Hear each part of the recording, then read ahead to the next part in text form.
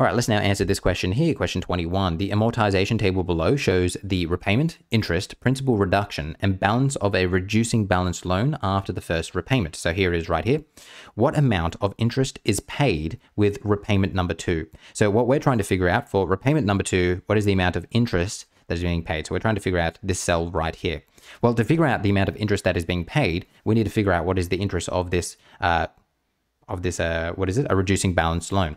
So what we're going to do to figure that out is we're going to take the loan here, the balance of the loan, and say, hey, how much interest did I earn off that?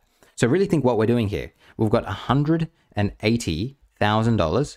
We're timesing it by some interest rate, and we know that the interest that is going to come from that is 720.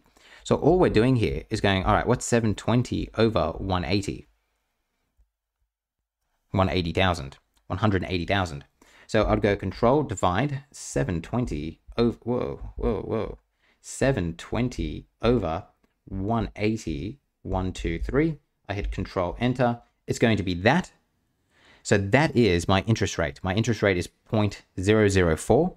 So now what I'm going to do is I'm going to take, and I'll put this in another color.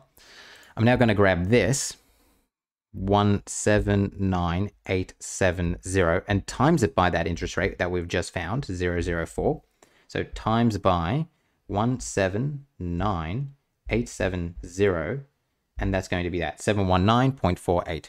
So it's going to be D right there. That is our answer.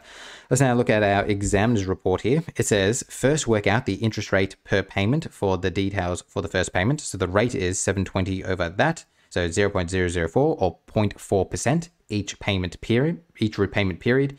Use this rate on the balance after the first repayment.